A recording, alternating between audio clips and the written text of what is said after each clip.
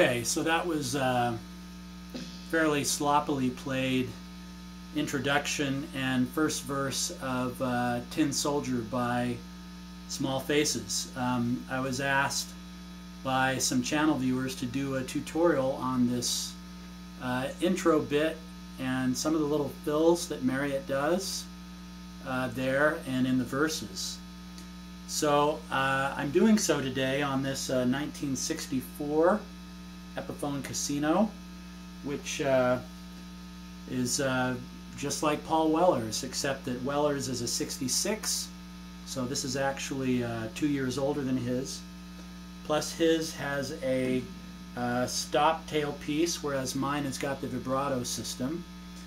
And this one has 12 gauge strings on it. Now, why the heavier strings? Granted, they are harder to bend, right? Just because they're heavy and strong, but they give you a very stable, strong sounding tone. No matter how hard you're wailing on the guitar, they stay in tune pretty well. So yeah, that's what I've got on the guitar today. And through these P90s, they give this great rhythm guitar a wonderful growl. Why did I mention Weller? Well, not only the guitar, of course, but also he covered this song with his Paul Weller movement back in the early 90s when he was just getting off his feet after Style Council had run its course. And his band did a great version of this, only Weller's playing a Strat in that video. And I think Marriott's guitar playing had just a, and Weller admits this freely, a huge impact on Weller's sound and stage presence and all of the rest. So I think this this intro sounds very Weller-esque, even though it's Marriott, right? It sounds like something Paul Weller would do, especially on that first introducing Paul Weller album that he put out in what, 91? Something like that. Anyway, that really cool intro, is just based around this E chord. Right? Everybody knows how to play an E, but that intro is just picking out some of the notes in the E chord. So it's basically.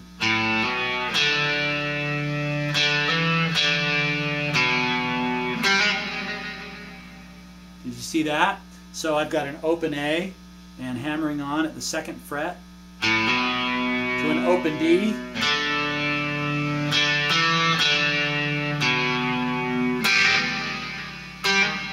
Let's see if I can get that cleanly.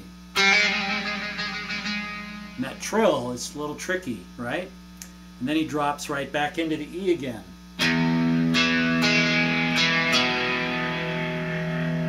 Right? Just picking out the notes around the E. Then he drops into a G shape, right? And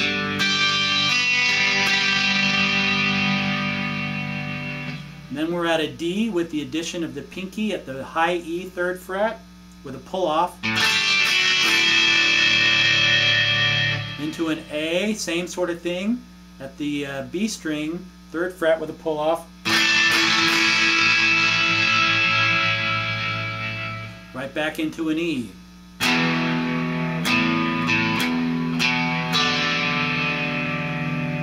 Right?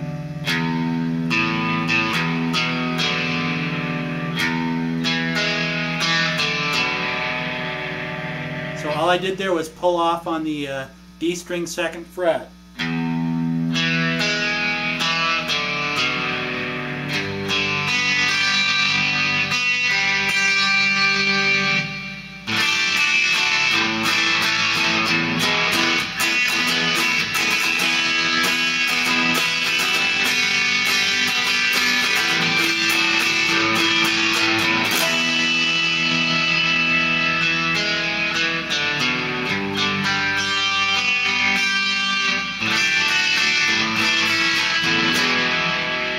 Now this time through, so all I'm doing there is hammering on and off on the A and D string. So.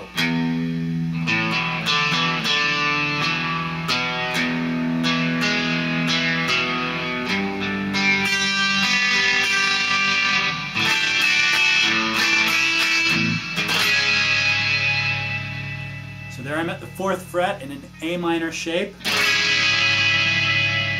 And this plunges us into that really great pre-chorus and chorus. So I think it's something like this.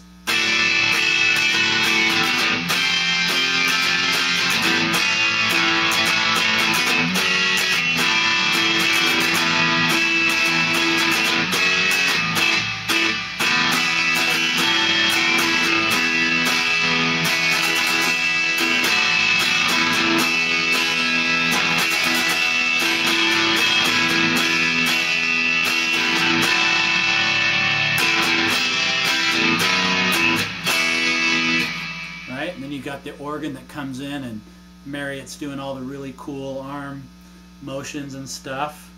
When we come back around for the 3rd verse, the little fill goes something like this. Right? So it's just that same thing, E shape.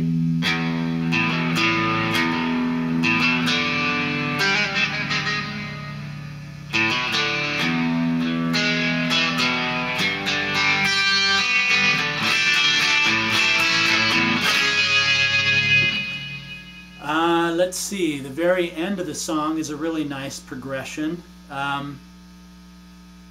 It starts from an A and just works its way up the neck, and then big crescendo into an E with the addition of the pinky at the 2nd fret on the G string. But let's see, something like this.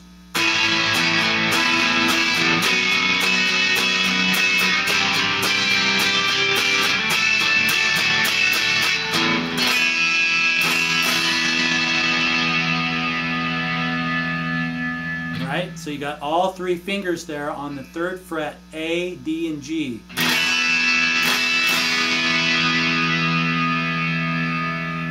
For the big finish, right? What a great song, and huge influence on Paul Weller, and we're all better off for it, aren't we? Keep listening to Small Faces.